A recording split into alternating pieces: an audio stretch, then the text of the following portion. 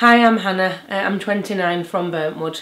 I was carrying my own twin in a cyst for 23 years, and during surgery they realised that one of the cysts contained remnants of what would have been my twin, and due to this now having both cysts and ovaries removed, I will continue to go through menopause until I am end of menopausal age at 65.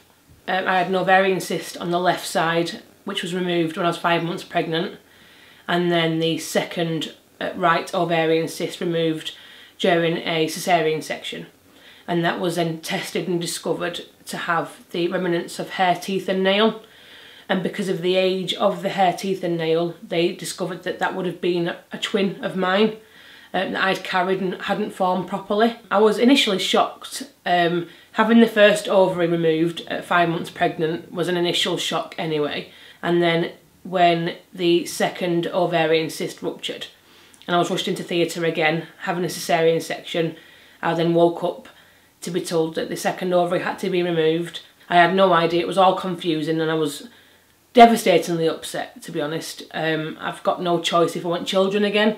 That option's been taken away from me after a couple of weeks. Doing some research of my own on menopause and seeing what the side effects were and how it can impact someone who is already later on in life, it was sad, I think, more than anything. Being 23, I should be in my prime. My emotions were everywhere and it was quite a sad time. When it really dawned on me, it was daunting more than anything. So I was really fortunate that they found it when they did, and the symptoms that I'd received, which were a lot of pain that I was in on the left side, if that hadn't have happened and the blood supply would have been cut off from anywhere else and the blood loss had happened at home and wasn't controlled and monitored, I can't say I'd have been here now. What's prompted me to do this and to tell people of symptoms and things to expect, I think because a lot of people that do go through premature menopause don't realise it, and for me to spread awareness and tell anybody that no matter what age you are, it can start. If you feel like you've got any symptoms that you can research online, to go to your GP and put it forward that there could be something like that happening.